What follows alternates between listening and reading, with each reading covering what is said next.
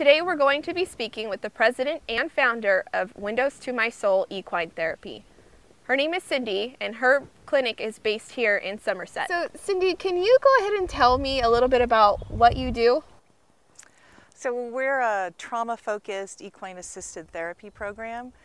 We work primarily with veterans, first responders, victims of domestic violence, and also perpetrators of domestic violence, trying to help both sides of that equation, and quite a lot with kids. Really? Yeah. And how did you get into this? What made you choose equine therapy?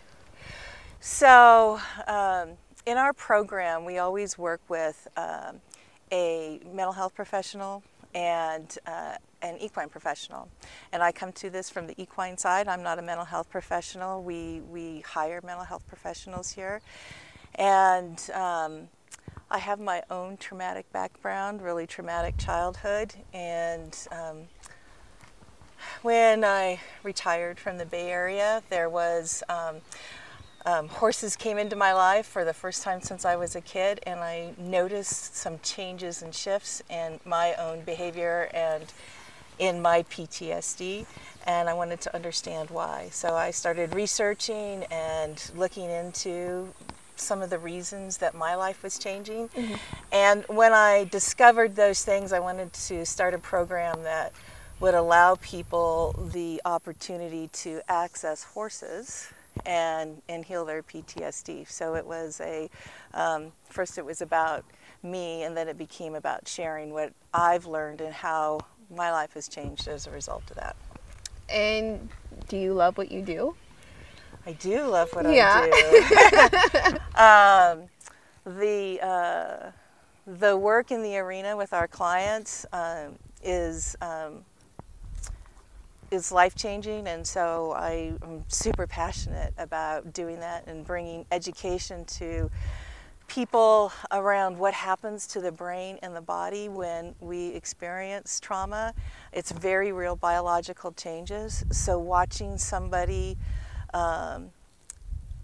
shift those biological changes back to something that is a more livable experience for them, a more fulfilling experience in their life. Yeah, it's like, you know, most of what we do here is volunteer. So while we have a paid clinical staff, the rest of the work around developing this is a volunteer program. And people ask, aren't you tired? Or couldn't you find something else better? And like, yes, all of those things, but I can't imagine living a more purpose-filled life, helping people with this. So yeah. So tell me a little bit about the process. I mean, do people just come in here and jump on a horse, or how does it work? What is it that you guys do, you know, to get people comfortable and feeling safe? Yeah, so our program is really based in like two steps, maybe, if you put it down. It's not, it doesn't always look like this, but we look first at a person's ability to regulate. So we come to this with an understanding about what happens in the brain, very real biological changes, when somebody has experienced trauma, and particularly somebody that's experienced lots of trauma, like our first responders or children in an abusive environment. We understand how the brain is changed because of that, and how those changes limit our ability to stay calm in stressful situations, and then also have relationships. So if you think about your life, the very foundation of our ability to live in the world exists on our ability to stay calm and then have relationships. We can't even go to the grocery store unless we can in some way be relational. So that starts with ourselves, and it starts with then our family, and then our extended family, our community, and then into the community at large. So we're looking at where a person might be stuck in parts of their brain and in their nervous system that keeps them from doing that, and then we design a program that helps them rebuild the neural pathways to a more successful life.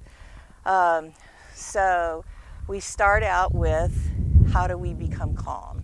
And that's called regulation. So we look at a person's, like, where they might be stuck. Some people have a hard time moving fluidly. Some people have quick to temper. Some people are reclusive. They need to not be around other people because the stimulus is too much for them. So we look at all those things, and then we start to teach them about regulation, which is finding a place of rhythmic pattern repetitive movement, which is what we learn in, our brains start developing in our mother's womb, to her heartbeat, to her breath, to her movement. That's hopefully rhythmic pattern and repetitive. And that's what we reintroduce to our clients. So we walked out here. We walk around here all the time. By introducing walking in a rhythmic way, that is our first step to introducing regulation. And then we have all kinds of tools that we bring out in this environment that is conducive to experience. And one of the things that we do is riding. So if a person is ready and can find some connection with the horse, we'll put them on the horse. And we start to introduce connection and relationship to the rhythmic pattern repetitive movement. And a horse will then, with their rhythmic pattern movement, introduce this to, just so you know, we have some horses coming around the corner. He might be really interested in the camera. And we have a little donkey coming too. So they're coming together. So he's just been rolling in the dirt. So he's really filthy. So, okay, so the riding on the back of the horse moves a person in a rhythmic pattern repetitive way. And through that, we introduce connection to them. And it may be the first time that they really can feel their body physically and emotionally connect to their bodies. So that is called rhythmic riding. But not everybody has that ability to have a horse at home. So we do that here, and then we introduce all other kinds of tools for somebody to connect to rhythm in their life. And that's the first step in regulation. So when we introduce regulation, we're calming the lower regions of the brain so we can access the higher regions of the brain, which is our limbic system, our ability to feel emotion, and our neocortex, our ability to think, and problem solve, all of which with somebody with PTSD, those parts of the brain get locked away because of their trauma and how their brain has developed as a result of their trauma.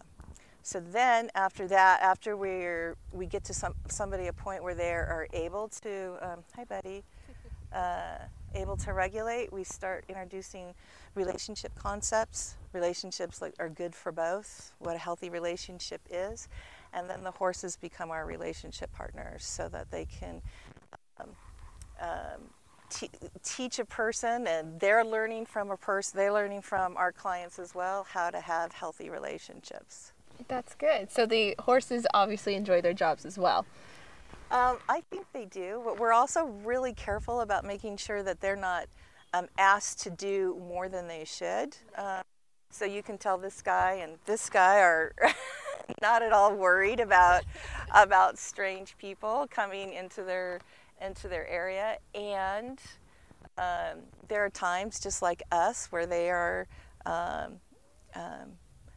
Today's not the day to work. Yep. So our clients learn how to read that body language, and we work really hard for good for both. So any relationship that is good for both is a healthy relationship. But if it's somewhere in the area not good for both, then it becomes a toxic relationship.